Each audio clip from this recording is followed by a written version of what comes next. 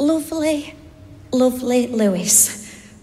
I didn't know him, but I've heard nothing but wonderful things about him from those that did.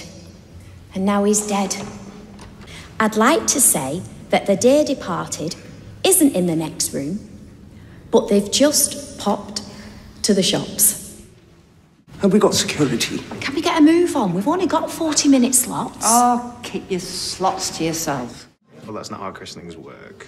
Are all the guests and family members present? Yes. Wonderful. Well, unless there's anything else, shall we begin? Not too late, am I? Abby. Well, hello, everyone, and what a joyful moment it is as we join together in the naming of baby Alfie. A moment made even more precious by the presence of Abby. We welcome you, Abby, to this ceremony. Oh, I have a few passages to read, but rather than me read them all, it might be nice if you read one. Yeah, no problems. And we're also joined by Leanne and Kelly, Alfie's life mentors, people he will no doubt look to over the years for guidance and advice. So, as we welcome baby Alfie into the world, we are reminded of the beauty of nature.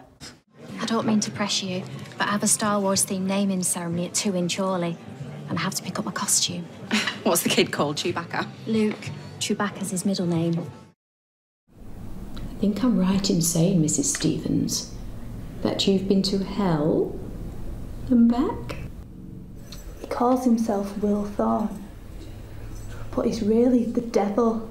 Oh yes, you're quite right. Oh, he is the devil. He tricked me. He put thoughts of revenge in my head, and as a consequence I killed 2 people. All humans are weak and fall short of the divine glory. Used to play with us in the garden.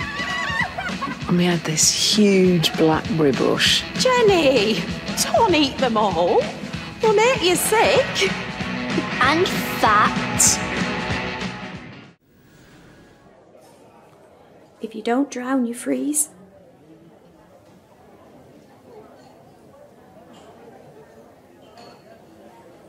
Nearly 12 hours in the water now. They were wearing dry suits. Dry suits, splash hood, personal locator beacon, whistle, flashlight, godly bloody toy. He was the pilot. That's what you're thinking. That's what they're all thinking. I'm not thinking anything.